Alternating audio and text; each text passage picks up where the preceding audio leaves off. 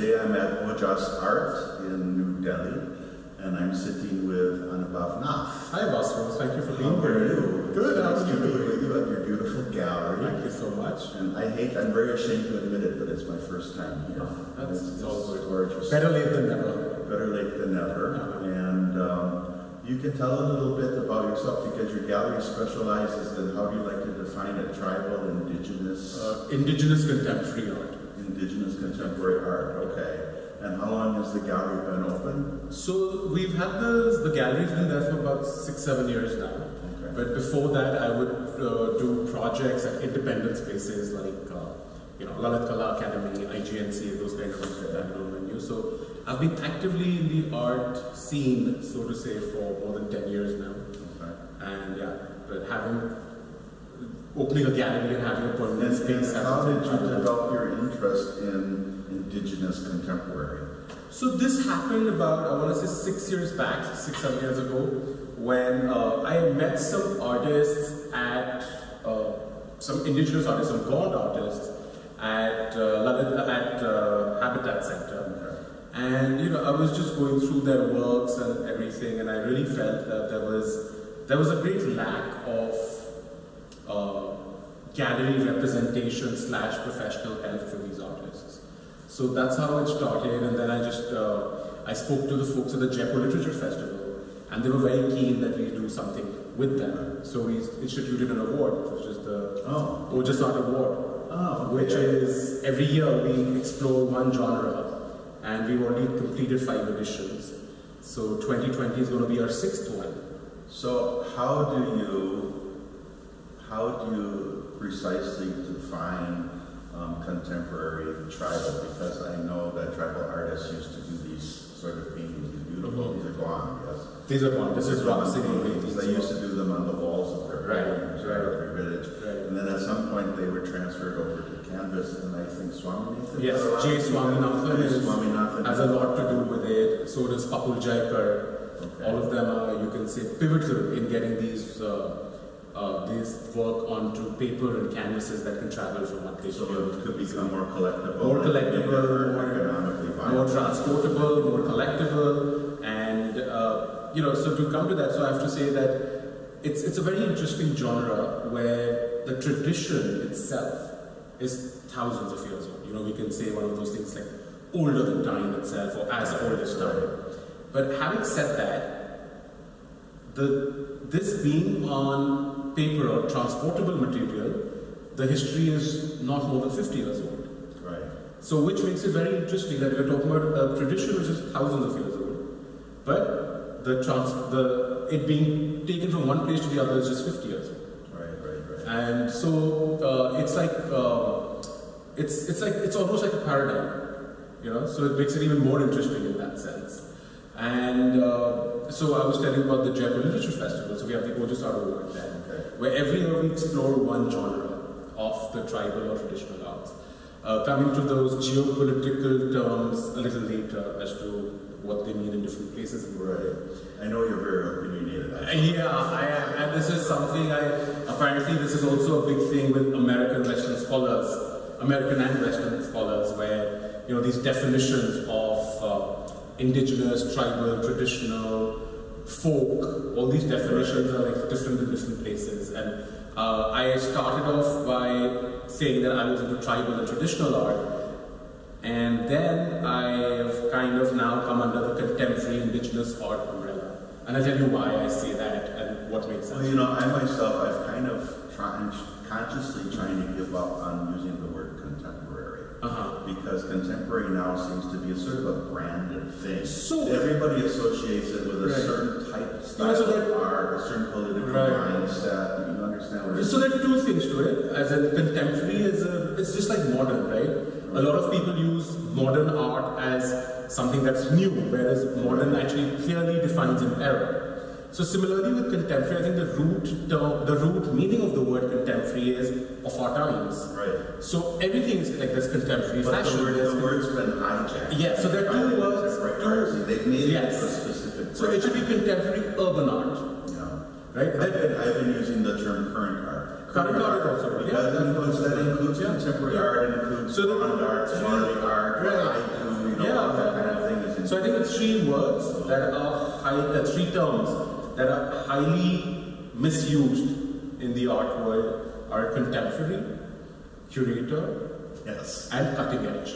Oh yeah. Yeah, cutting edge. I think cutting edge is sort of going out of fashion. But it's been there for a while, right? So maybe now it's on its way out. I hate it when people talk about video art as cutting edge. Right. I grew up in the US, everybody was doing video art in the But 1970s. But cutting edge is something cutting edge is used internationally. Right. Maybe in the West now you can see it's been out for a little bit, so it's just going to take a little bit more time before it goes out in India. But generally speaking, when I hear the word cutting edge gallerist, cutting edge artist, that just it's like it's like someone's scratching me. It's like one of those irritants it's a word that I have. It's a word that a lot of journalists like to use. Yes. And a lot of gallerists also. Yes.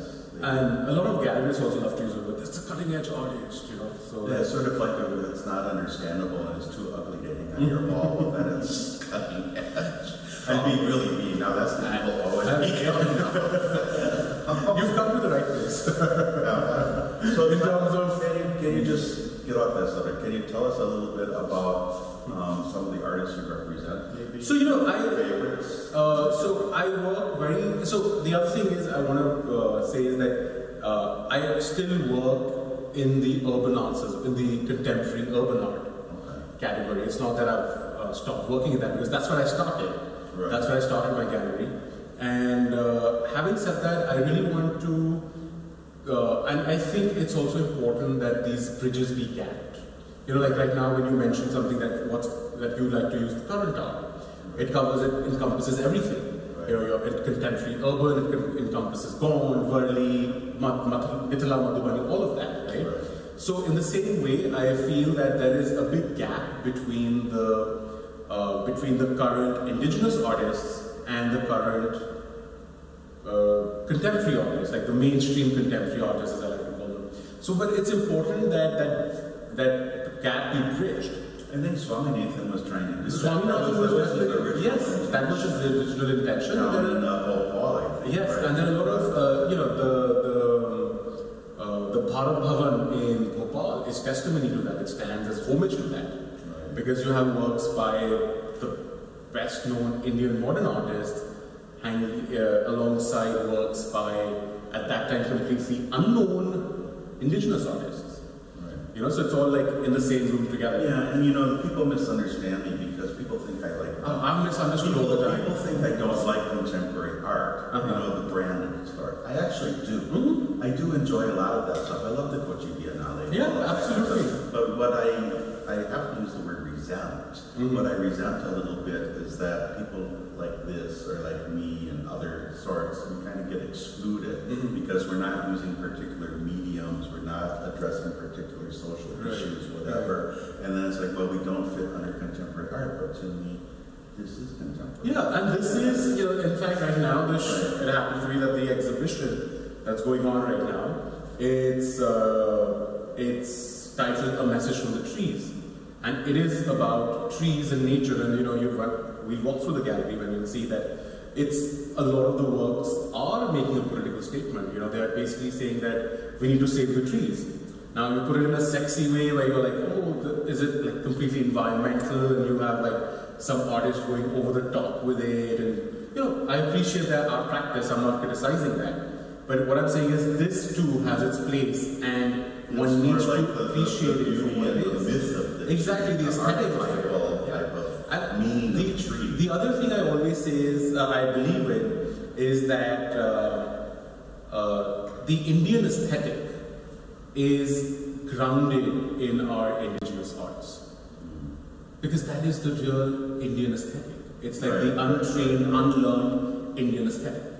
Right. When you talk about MSU Baroda students and all of those, that kind of stuff, that's trained. That's very trained. This is the natural Indian aesthetic, I would say.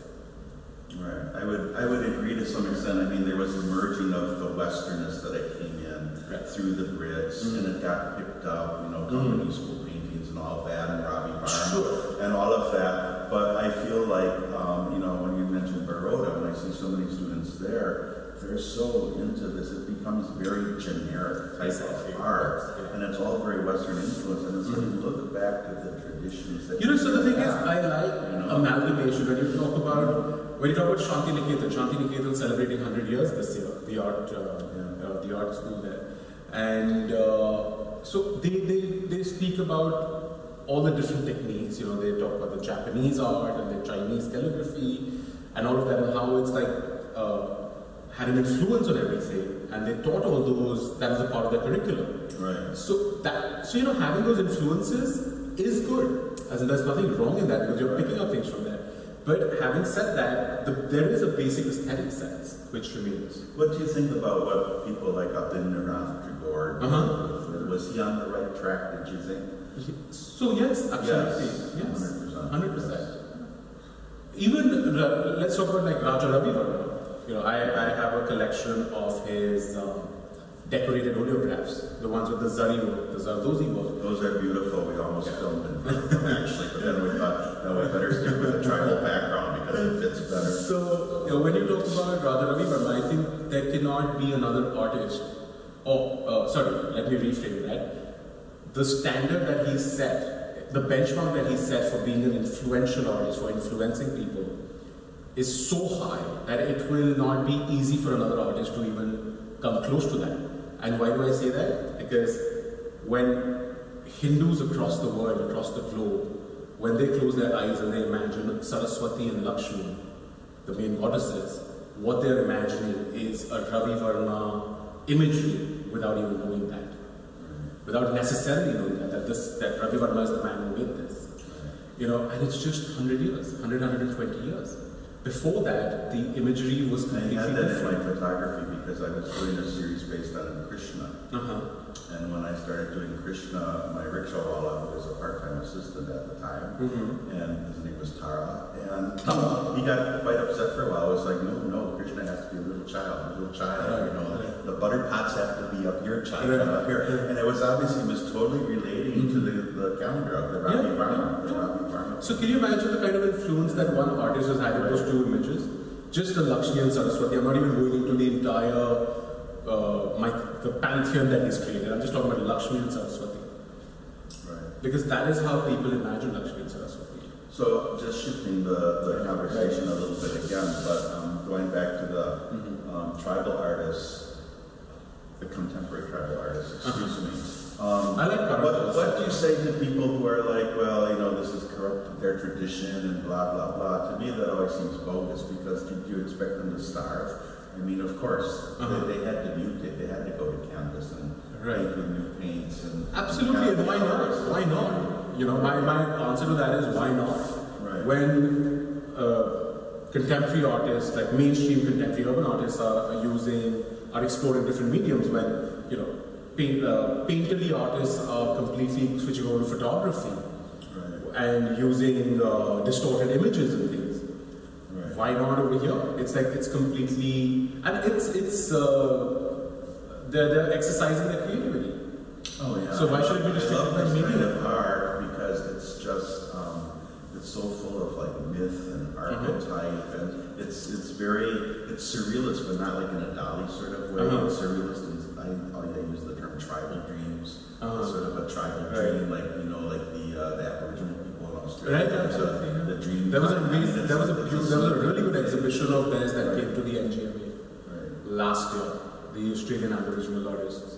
I usually see that. I've seen it in Australia in the past. Right. And what the Australians have done with their Aboriginal art, with focused promotion, with very strong support to the artists, is phenomenal. Right, and it's really the opposite of here, because when I was in Australia, a lot of the contemporary artists in Australia, they complained that the Aboriginal art got all the attention, nobody knows who the contemporary. Having said that, it only started in the 1970s. They had, of course, they did some work like 100 years ago where they created some Brits got some works created and they took them around a little bit, but like concentrated work to like explore and promote that as a sector started only in the 1970s. Right, and you wonder why that hasn't happened in India. Why it's, I can see why it's not happened. I can see why it's not happened. The one thing is that it's also that the traditional arts, or the indigenous arts in India, are also seen as craft. Yes. You know, and there is too much of repetition. You know, and one has to also remember that the Indian art school or the Indian system of training stems from copy art. Yes. You know, when they are taught, it's you see the same thing with the miniature. Exactly, with everything. Even with Gemini Roy. Even with Gemini Roy, it's like his students used to copy his best works, and whoever made the work which was like closest to the original was awarded. You know, that yeah, this is amazing work. So there has been that whole tradition where we are taught by rote. You know, where you're like, these are the things you need to just like master this. If you can make this the exact same way, you're sorted. Right? Or that's like an accomplishment. So that is something that has been there in the Indian tradition. Now that's because it's all evolved over thousands of years, over so long. You cannot change that. You cannot turn the wheel around. You cannot be like, oh, it'll go away immediately. You know, it will take its time. It's just like the bronzes. You know, the Chola bronzes are the original bronzes, which are being reproduced till today, and not in a bad way. You know, it's not that they're trying to, it's not forgeries. That is the original that they have in front of them. And they're just like repeatedly trying to historical and similarly with miniature art. Well, in Liverpool where I live, because the art market is so driven by the tourist trade, there are a lot of artists of various qualities. Exactly. I know exactly what you're talking about. The person I used to rent from, who was a colonel in the Indian Army, he went to one of the local framing shops, and he saw an original drawing of a tiger that he really liked. Right. And I said, you should buy it, Colonel, buy it for your house. And then, you know, no, I don't think, how much is it? Oh, and it was like 10,000 rupees. Right. It was very little. Right. And then like, no. And then as soon as we got out back in his car, he said, no, I can find another artist to draw the same thing cheaper. For 2,000. Yes, like that. It's very sad. That happens all the time. So we even see that, you know, we see that across the board. That happens everywhere. Also, having said that, with the contemporary urban artists, at times when one thing starts selling, they just keep on repeating that again and again and again. You know, they don't break the mold. They're not. In fact, with that, I often tell them that, you know, now that you're even financially secure, you've made enough money, so at least you should be experimenting and doing different things. Yeah, I'm thinking of one artist right now. I'm thinking there are lots of names popping up in my head. You've seen one spotted pumpkin, you've seen them all. Exactly. But, you know, polka dots. You know, so they're internationally also. Right. Where it's like what sells, you just keep churning it out again and again and again. Right. And you're talking about someone making millions. So it's like when those artists are not able to restrain themselves, where they're charging millions, then what are we talking about our traditional and tribal artists? So this is running survival is difficult. We try to keep these for 20 minutes, and this is beginning to run long. So I'm just going to let you talk about whatever you want to talk about for the end. Okay. So I'll give you 5 minutes to speak. So the other thing, so I was saying that, you know, it's important for us to bridge the gap between the urban and the indigenous artists. So keeping that in mind, last year we did an exhibition wherein we had 5 upcoming artists from the tribal scene, from the tribal and traditional scene, and 5 upcoming artists from the contemporary, you know, your MS Ruparodas and Delhi College of Art graduates. Okay. So which was very interesting, and we got a really good response in the sense that people really appreciated it, the fact that all these artists were coming together on a common platform. Then the year before that, in 2018, we had an exhibition which had 3 artists in it. Santosh Kumar Das, who's a Madhubani based artist. There was Olivia Fraser. Catherine Myers was involved in that. No, Catherine Myers was Katie Lass. Katie Lass was involved in this one. Yeah, she curated the show. Catherine Myers curated Santosh Kumar Das' solo show that happened in January this year. So in that show we had Santosh Kumar Das, we had Tershito, the Italian artist, and we had Olivia Fraser. Okay. So it was like a very interesting mix of artists. It was a very, very interesting mix. And you were supposed to be in that show. You didn't like it. Right, I know, I declined because of my contractual obligations. See, that's how artists get tied up. There's pros and cons to that. So we had these shows. Yeah, so we got a really good response in these shows where we felt. So you really don't want people to think of you as just a tribal artist? I'm not, because I'm not that. Okay. I'm not that. And but you have a passion for it. Absolutely, and it's a major, and it is a part of my programming in a big way. Right. It's not that it's not. It's I have worked with in the contemporary side of things, and we've had solo shows of like Raghu Rai's photography. Then Vicky Roy is a very young photographer who I've been working with for the last 10 years. He got an opportunity to photo document the reconstruction of the World Trade Center in New York. That was something that was, we had nominated him for that award. And we've been working with him ever since. We did a two solo shows of his.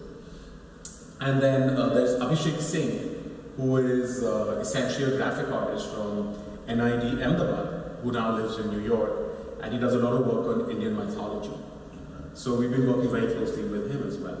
So I think I better cut it, because I think we're getting long. All right. I don't know, I don't have a stopwatch on it. Sure. But Anubhav, thank you for talking with me. This is Evil O Waswatswasto from Ojas Gallery in New Delhi. Thank you so much. Visit it sometime. It's a beautiful place. Thank you. Thank you.